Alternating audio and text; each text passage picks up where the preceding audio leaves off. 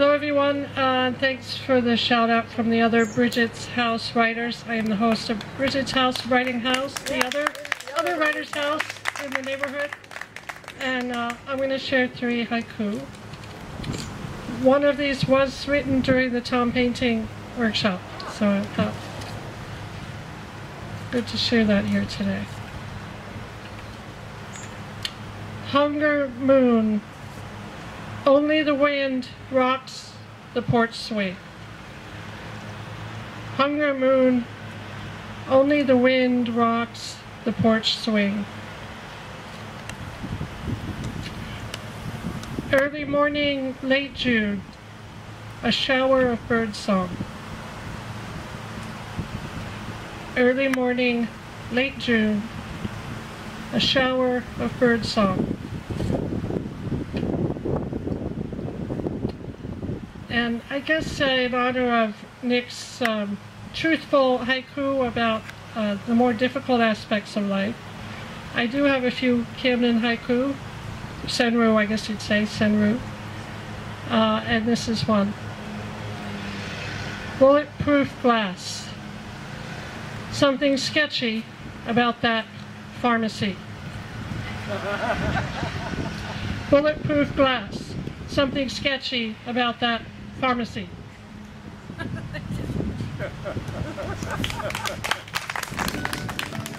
Hi everybody, I'm Henry Brann. I wouldn't be here reading poetry if it wasn't for Nick one day asking me if I had a car. And I said, yeah. He said, how about giving me a ride? I said, okay, where do you want to go? He said, Walt Whitman's tomb. So we drove over here and walked over to Walt Whitman's tomb, and there were a lot of people around. And there's these 2 trees there like this, and you could stand between them, and people were going up there like a podium and reading their poems. So Nick's there, he looks at me, he goes, you know any poems? And I can only think of one poem that I wrote when I was dreaming in college, and I got up and wrote it down, which I'm not going to read now. But anyway, he told me you should keep writing, so he was an inspiration in so many ways. I decided to take him at his word. Cassie made me a paper crane, and it's very touching. When I was in Hiroshima a couple of years ago, I read about this little girl, and she was a victim of the atomic bombing. Paper cranes. A sick girl makes 1,000, hoping to graduate. A paper crane for you. Paper cranes. A sick girl makes 1,000, hoping to graduate. Her name was Sadako. Here's an homage to Nick. Daffodil, out of the leaf mulch, out of itself. Daffodil, out of the leaf mulch, out of itself. A small flower with 7 petals, just there. A small flower with 7 petals, just there. Her tender curves under flowing silk, spring zephyr. Her tender curves fleeting under flowing silk, spring zephyr. I'm Castaldi, and this is my 2nd time here, and I came across Nick's writing, and I was just, it spoke to my heart.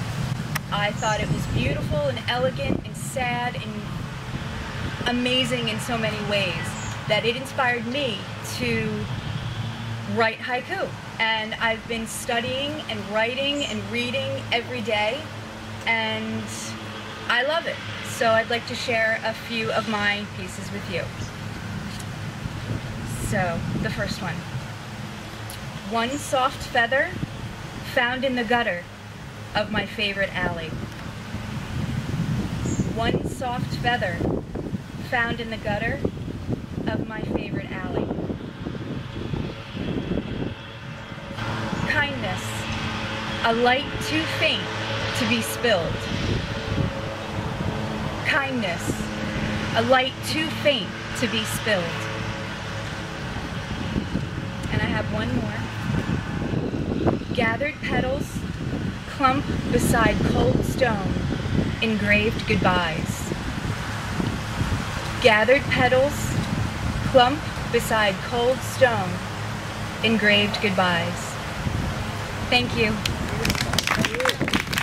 Who's next to be able to come up? I'm Gale, and I'm also participating in Cassie's Bridget's house, though I had a stroke a year and a half ago and didn't get back to it till about a month and a half ago. Yeah. So normally I don't write haiku except to get me to kind of extract the essence of what I want to expand on in a larger poem. So even though Ben pointed out that a lot of haiku writers, serious haiku writers, might spend a year or more writing one line, I put out 3 today, and bear with me because my reading ability was what went on, one of the things that went on me with the stroke. So I'm don't know how this is going to go. 3-line poems. Flood Harleigh Cemetery at Pond's Edge. 3-line poems. Flood Harleigh Cemetery at Pond's Edge. My father passed on a year ago tomorrow, so that inspired this. Miss you, Daddy. Every day was Father's Day, each Children's Day, and each Children's Day. Miss you, Daddy. Every day was Father's Day, and each Children's Day.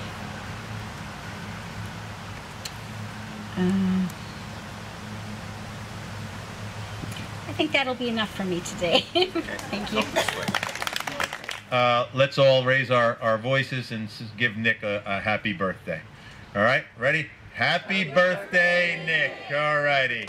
Okay, anybody has anything to say while we're cutting the cake? Come on up. The spotted hawk swoops by. There you go. He complains of my gab and my loitering.